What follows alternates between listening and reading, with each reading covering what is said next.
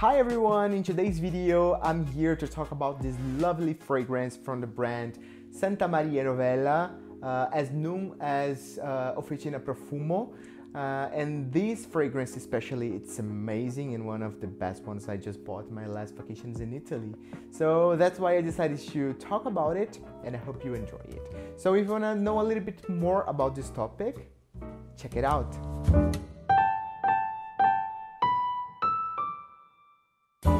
So just to start my video, if you're not yet subscribed, click here below. If you're already subscribed, click in the bell to receive notifications about new videos. And if you don't follow me on Instagram, follow there at okayomeka. So in today's video, I will talk about this lovely fragrance called Citta Di Kyoto by this brand Maria Novella or Officina Profumo. They are like part of the same brand.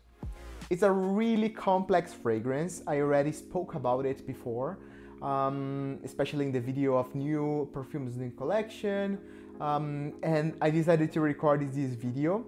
I don't want to specify about notes or about things very specifically, but I want to give you more like the general idea about the perfume. So starting with the concept, when I think about this perfume, when I read about the fragrance itself, basically, as I said, it's called Citta Di Kyoto, which is basically this fusion between Kyoto and Italy.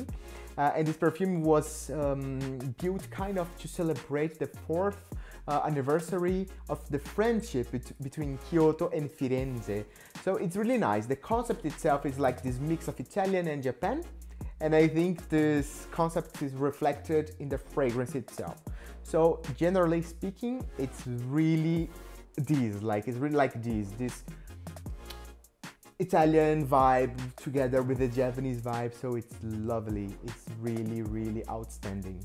Talking about the bottle itself. So usually they are pretty the same. They follow these niche perfumery standards. Mine came with another bottle, like another cap actually, and I just had this one because this one is like a spray, and the other one is just to cover it, and then you can wear like this, like touching and putting the perfume on your skin.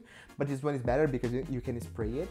But yeah, it's a pretty simple and standard packaging, I would say. It's typical of niche perfumery, and there is the sign here in the bottle. So pretty simple, but very elegant, so I really like it.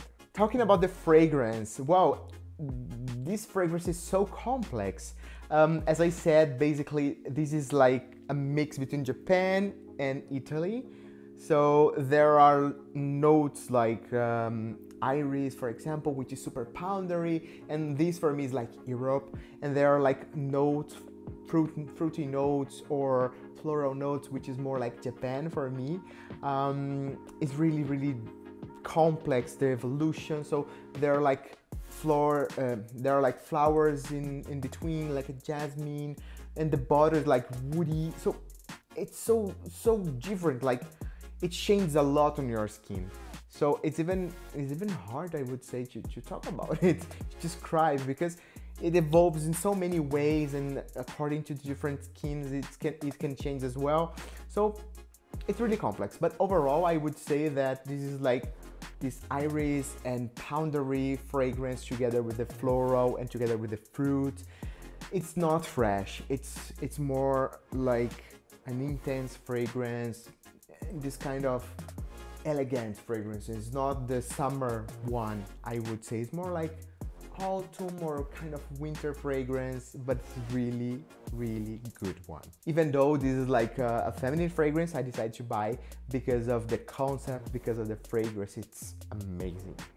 About the long lasting and the sillage, I think overall this fragrance has a strong long lasting, and because we're talking about a powder fragrance, it is indeed like a strong fragrance in terms of sillage. So I think it's not like a bomb fragrance, but it's a strong one. Talking quickly about the age group for this fragrance, I don't think it fits for young people. It is more like 30 plus, because this fragrance is really chic and elegant.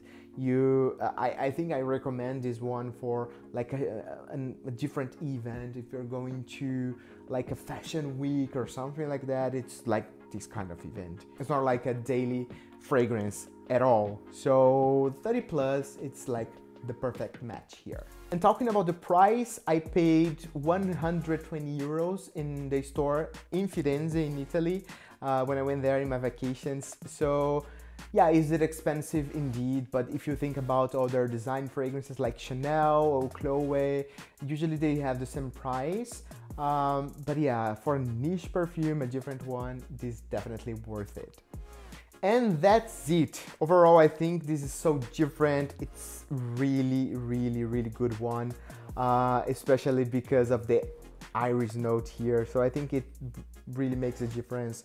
And just because we're talking about this fragrance with Italy and Japan together, bringing up both cultures and giving you this experience, I think this is an amazing perfume and you should have this in your collection. I'm totally in love by the fragrance.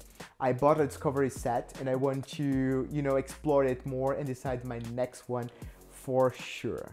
That's it. I think overall this is like a really good fragrance, but yeah, I would like to hear about you. Do you know this fragrance? Do you know the brand?